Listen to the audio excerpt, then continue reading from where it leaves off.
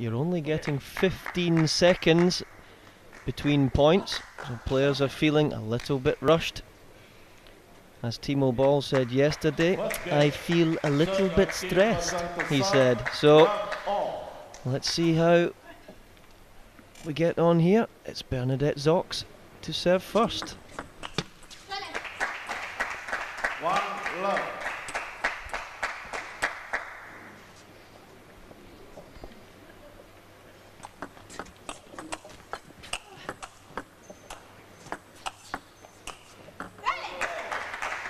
We can see there that's a deliberate tactic from Bernadette, serving half long into the Ekholm forehand, hoping for a slow, spinny ball that she can use.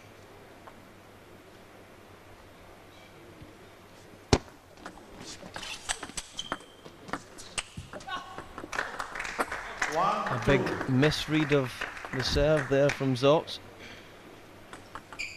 Managed to get back into the point though, unlucky not to win it. 2-all.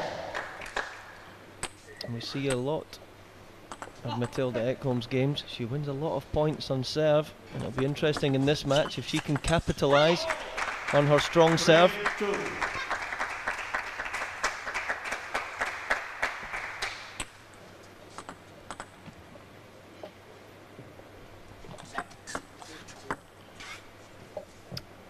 Our assistant referee just making sure that the palm is nice and flat before the serve is delivered. 3-all. And this is a 24-minute match for those of you that couldn't join us yesterday. The clock's going to count down from 24 minutes. 15 seconds between points. And at 10-all, we don't have any juices either, so that's adding a little bit of intrigue as well. A lot of matches yesterday ended up at 10-all. It was that interesting sudden death point.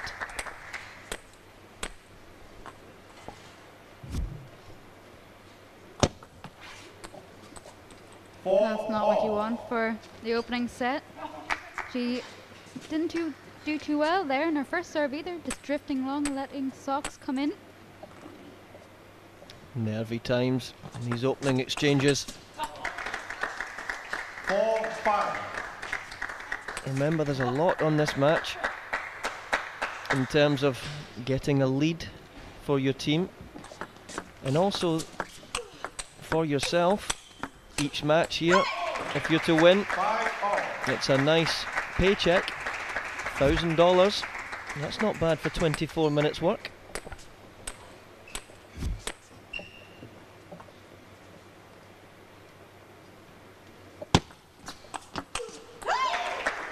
Adapting better now to the Ekholm serve, but it's just drifting a little bit too long. Bernadette's more comfortable attacking instead of touching around the net.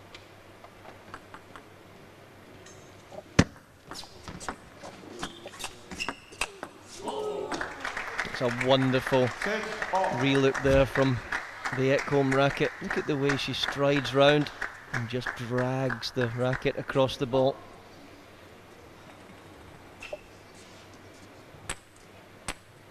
Lovely slow-mo there of the action on the Bernadette Szocks serve.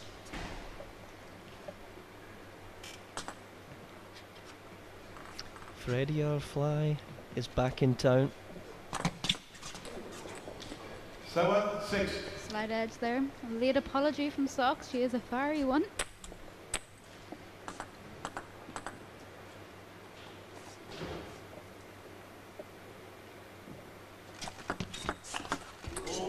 That's a wonderful hunt of serve. Crucial when someone delivers a fancy serve. A lot of the times those serves are just 2 or 3 inches off the end, and if you're playing well and you're seeing the ball, you can really capitalise on that.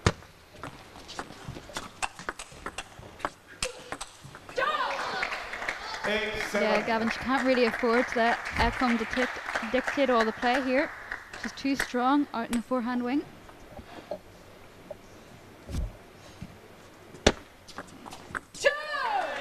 Wonderful change of direction there. Ekholm, the first few service deliveries have been cross court. Look at that one, massive change.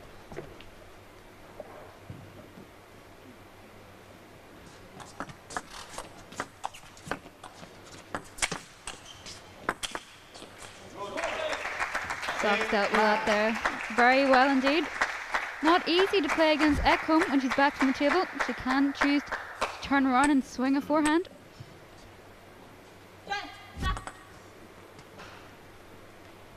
Big service now.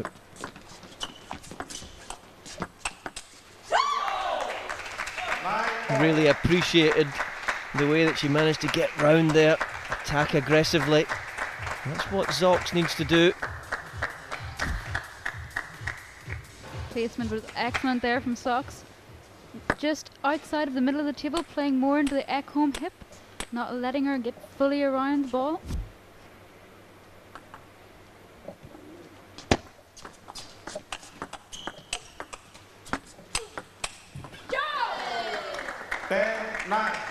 Got to be delighted with that when you make a really good impact on the ball. Lovely arc, sending that through the air with a huge amount of dip. So it's game point. A little unforced error there, just not quite accelerating through the ball, Ekholm, and it just went a little bit flat long. Interesting this. Zocks has the service now, so she's in control. That's sudden death.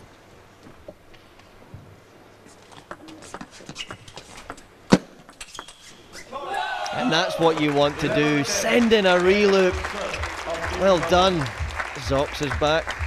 Get that high five from the bench. It's Team Person that get their scoreboard going in these early stages of this afternoon's session.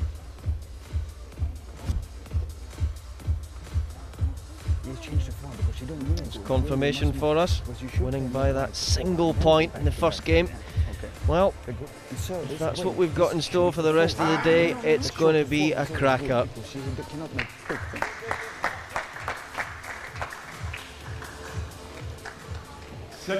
Normally in table tennis, after each game, you would go round to the other side, but not in the T2 rules. We stay here for 2 games, and then we go round to the other side and get a different look at this fabulous cavern. She's definitely dealing with the serve a lot better here.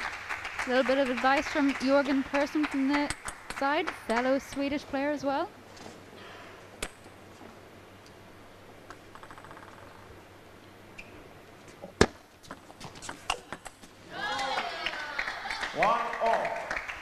First time she's used the pendulum service.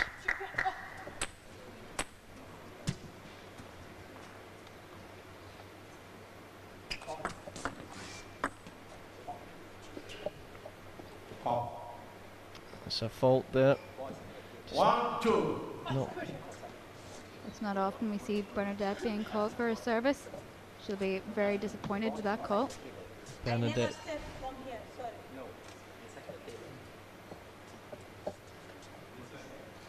Bernadette just asking for clarification on why she was faulted there. Interesting, the clock didn't stop there. We have lost a little bit of time.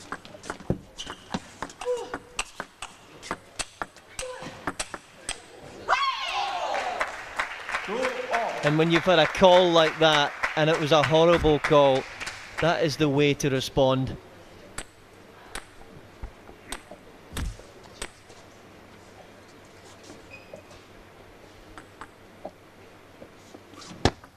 Let 2-all.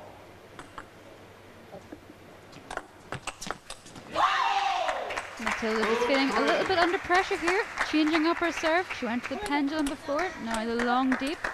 Just a little bit too slow, right in the racket too.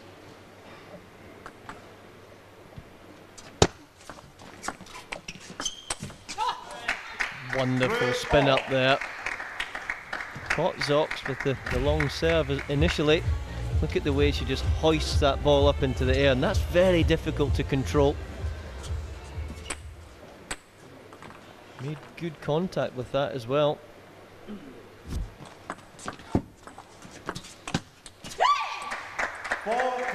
can see Zocks looking to get in more, serving a little float serve there, hoping that Ekholm will either mess up the serve or push long, getting Zocks to get in.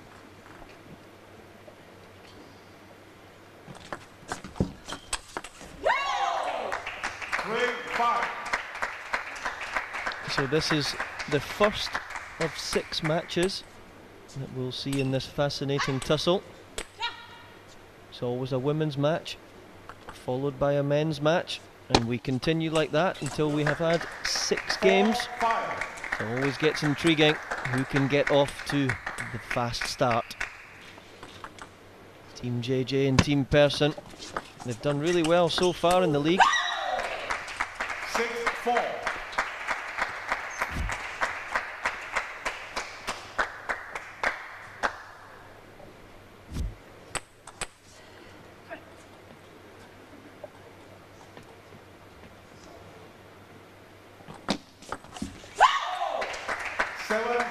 That deafening clap here, you hear, to the left hand side of me, if you want to know, is Matthias Carlsen on his feet again.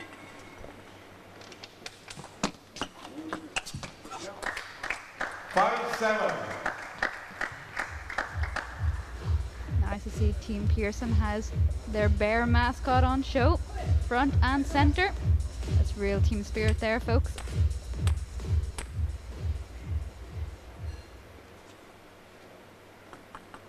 The stats are tight, as you would expect so far. Not much in this. 6-7. Appreciation there from Person. He knows it's tough when Zocs disappears back from the table, and that's what he'll be hoping that Ekholm can capitalise on. Ready to fly. May have just been executed there by Bernadette SZOCS on the floor. All humane, of course. Nothing to worry about.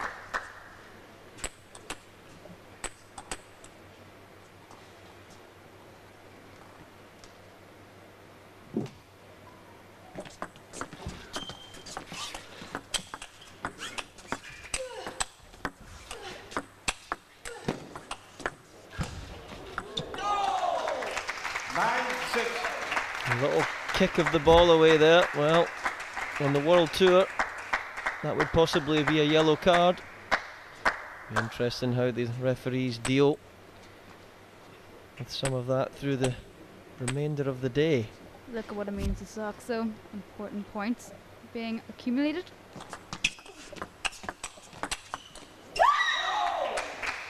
She's using a similar tactic again, choosing to go to the Ekholm forehand first, then playing long, deep, wide to the Ekholm backhand. She knows Ekholm won't get round there quick enough. 4 game points. That's a good miss though. And that's it. Zocs just telling us that just calm down, relax. Got another 3 opportunities.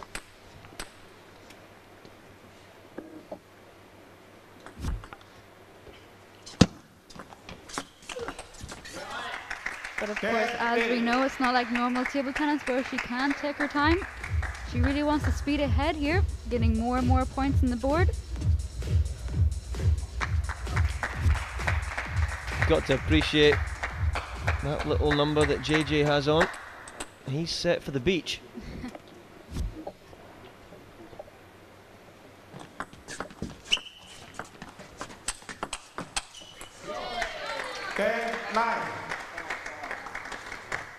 Of course, it was going to be a timeout there. Jorgen Persson, former Olympic champion, world number 1. He'll know when to call the timeouts.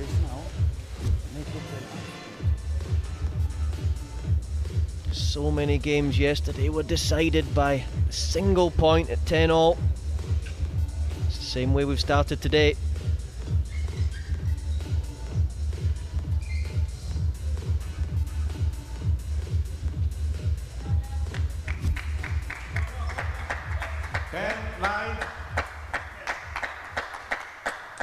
So from Zocs' perspective, she'll be looking to win it on her own serve here. This is the last of her serves in the 2 sequence.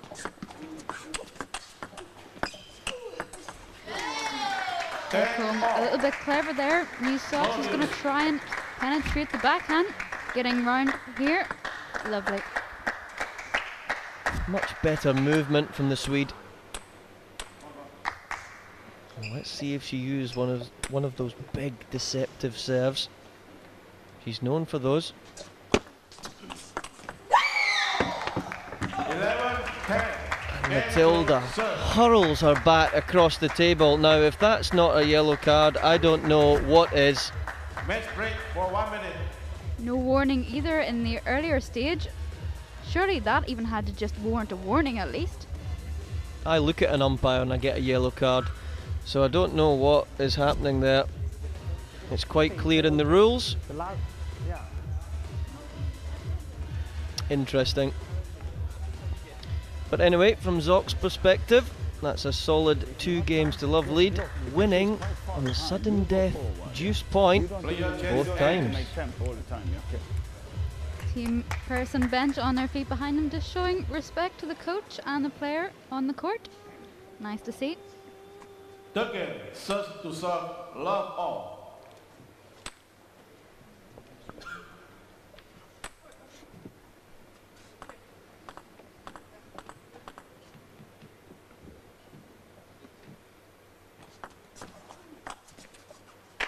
Love 1.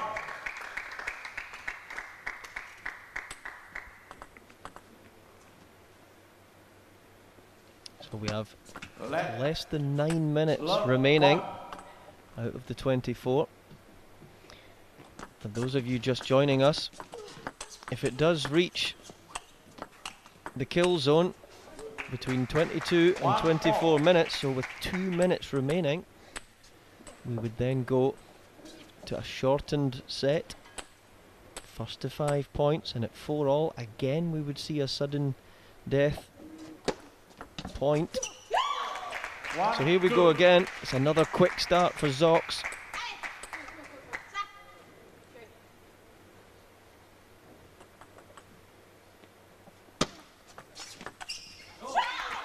There's another change of service.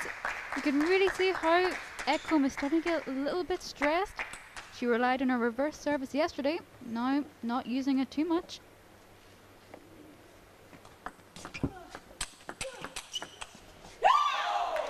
It's wonderful to see this. 2 fiery characters matching up against each other. This is what we want in the women's game.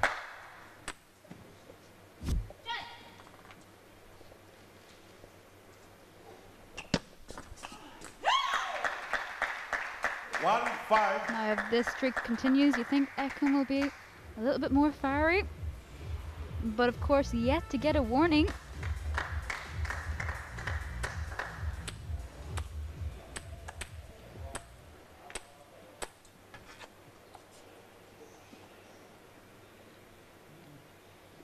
Look at the concentration on Zoc's face. She's down, ready to receive this serve.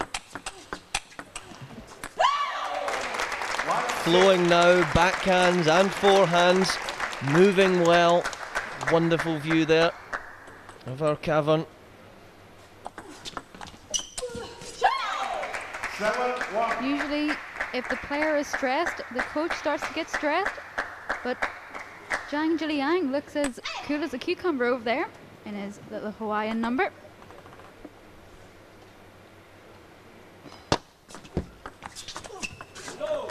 An ugly flat flick, lovely variation.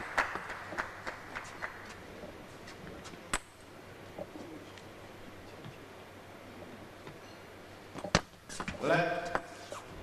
8-1. This could be an extremely quick set. The last set was just over 8 minutes, at 8 minutes and 7 seconds. It's amazing when someone gets on a roll though. We've only been going just over 3 minutes in this set, and already Zoc's way ahead.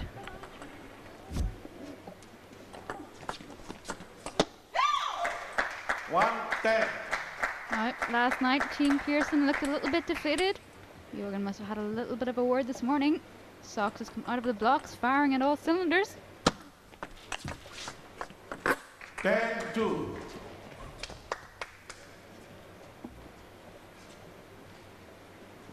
So with 8 game points, Zoc's will be looking now to wrap this one up. And there it is. A little show, a little shout. keeping everything positive.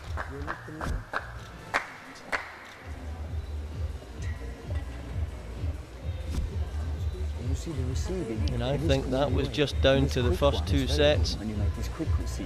Matilda Ekholm, attitude disintegrating a little bit, getting a little bit negative, and that definitely impacted on her performance in that third set. Mentality does play a huge part in table tennis, especially here in the T2 cavern in the new T2 system.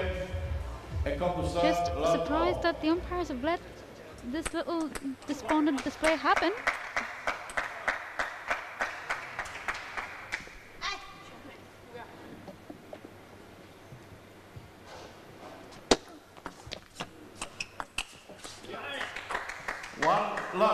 It's better from Matilda.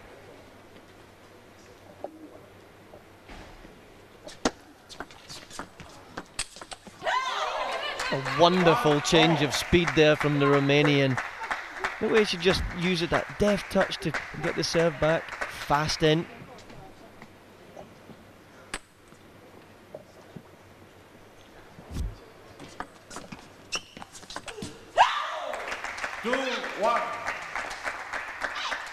Bernie not letting up here at all. Every even little scrappy points gets at Joe.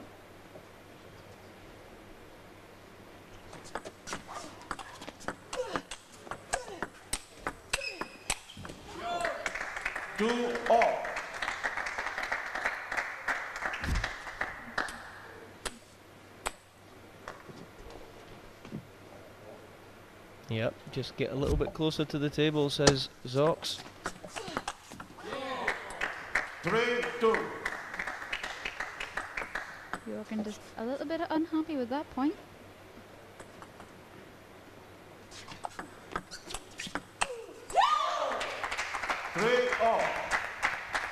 Bernadette making sure she's not playing right in the racket. It's a few inches over into the Ekholm hip, just enough to throw her off balance.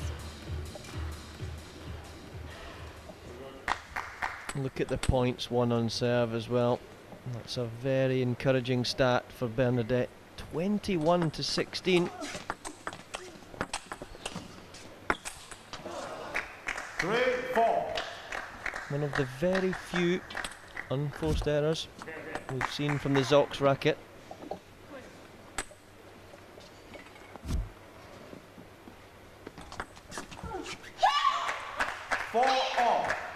Big positive shouts again.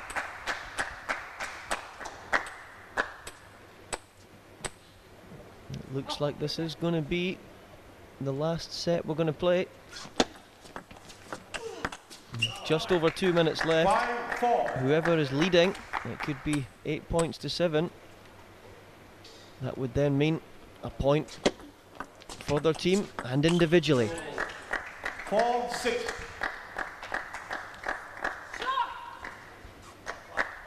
Of course though, with only 2 minutes to go, it means the $1,000 is safely in Bernadette's bank account.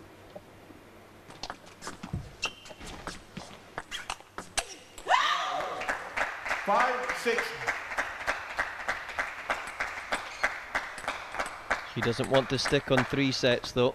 She wants 4. Ruthless. 7-5.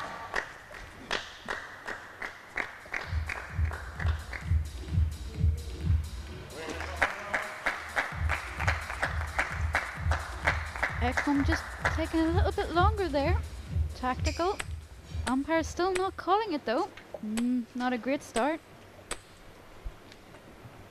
So the umpire not enforcing the 15-second rule when a player throws their racket over to the other side of the table as well.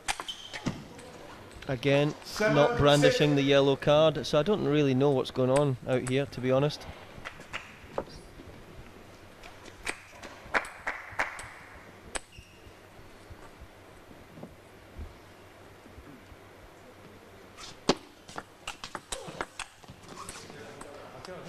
That's better from Ekholm there.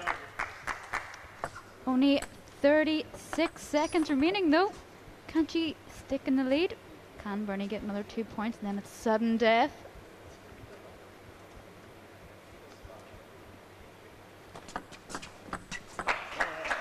7-8. Quick fire point, and this for me is definitely time wasting. Absolutely time wasting there from Matilda Ekholm, and it's horrible to see that.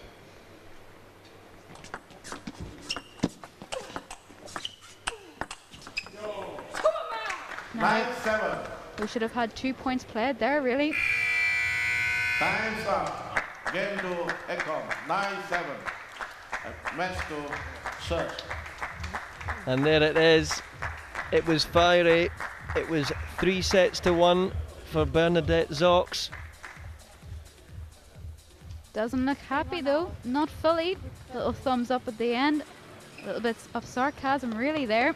Not happy with Ekholm wasting time.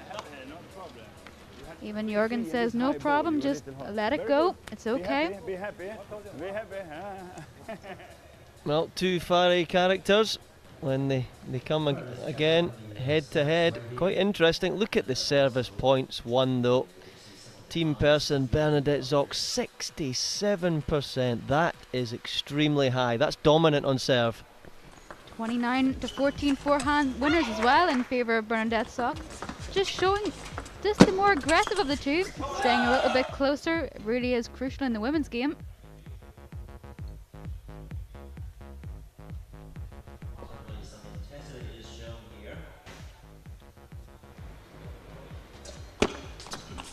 Wonderful to see the screams, the throw of the racket there that was rewarded, not given a yellow card, but it definitely was the younger of the players, the fierier of the players, Bernadette Szocks, that gets her team off to a flying start with a 3 sets to 1 victory.